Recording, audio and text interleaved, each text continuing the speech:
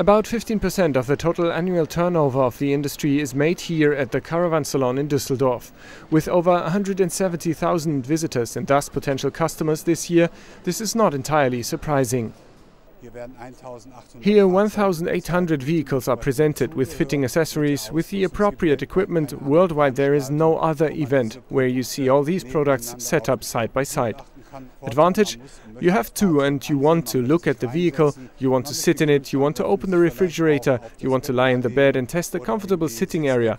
This fascination will also inspire the Caravan Salon in the next year. In surveys, about 70% of the visitors stated they wanted to spend 25,000 euros or more on a new mobile home or a new caravan.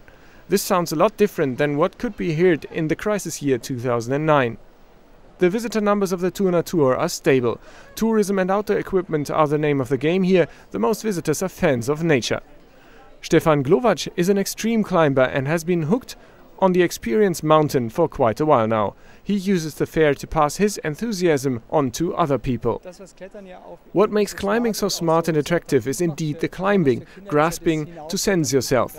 I have yet to experience a child who I introduced climbing to that said, "I do not like this." Never. They were all completely thrilled.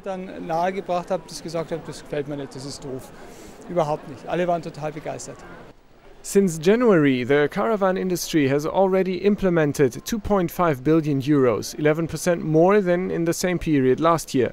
Incidentally, most of the exhibitors here see no reason why this should not continue in the second half of the year.